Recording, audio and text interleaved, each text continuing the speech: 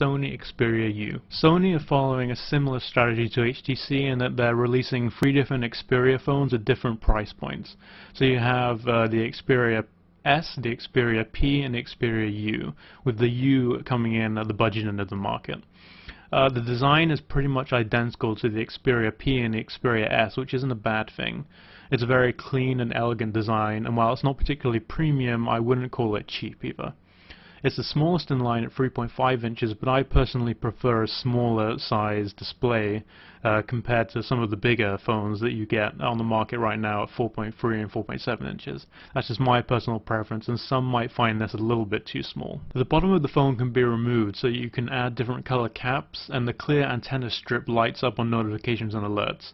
You can also change the strip to display different colors, so I've got it on purple for example. You can change it to blue, green, yellow, or whatever takes your fancy. Just like the P and the S, the U is running Gingerbread with Sony's UI tweaks to Android, but they've promised an ice cream sandwich update is coming in the future. Otherwise, the interface is actually quite pleasant to use. It's not obtrusive in any way, and I'd say compared to Samsung and HTC, it's probably the most tolerable skin.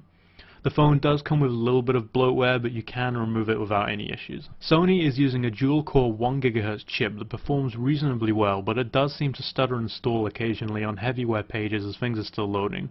Benchmarks seem to put this around Tegra 2 territory, so hopefully that gives you an idea of what to expect. By far my biggest complaint with the Xperia U is the screen. It's a 3.5-inch display with an 854 by 480 resolution, but there are a number of issues with it.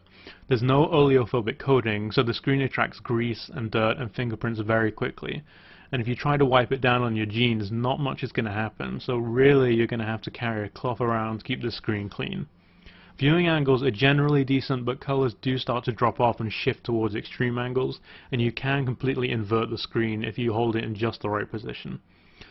The worst issue of all though is that you can see the digitizer grid just below the display if you catch the light just right.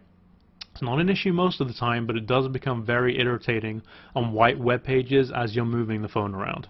Battery life was good overall. I didn't have any issues getting through a full day of usage, and the CPU does seem to be very conservative on standby, so with a little luck, if you're a light user, you should be able to get 2 days out of this phone without any problems. The Xperia U is a good device overall considering the price. Over here in the UK, Free sell the phone on pay-as-you-go over £180, which is pretty competitive. If you want something with better build quality, ice cream sandwich, and a best-in-class display, there's always the HTC One V, but you'll be paying a little bit more money for the privilege and get a slightly slower processor as well.